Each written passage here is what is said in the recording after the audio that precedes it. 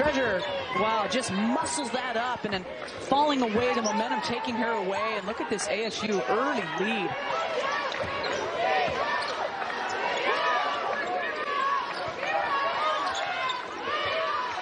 Inside to Kiki Rice.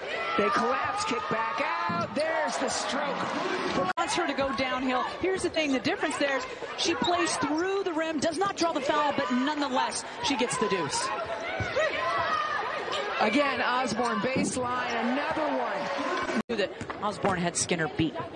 Well, and Makwa out now because she just picked up her second. Laid back, and she can spell people who are into foul trouble for a little bit. Greenslade, though, not as many. Line.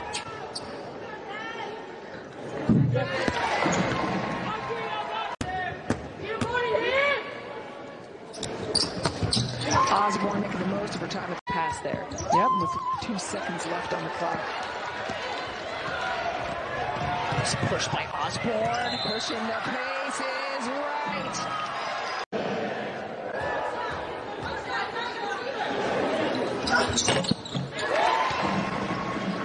There's no question in my mind that this team will cut clips of Treasure Hunt. How many times she didn't take that extra step where she could have finished.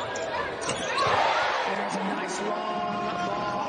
London Jones leading this UCLA bench. The UCLA's bench 37 points today. They have outscored the starters of UCLA by 12. Charisma for UCLA with big numbers. Eric Strupp.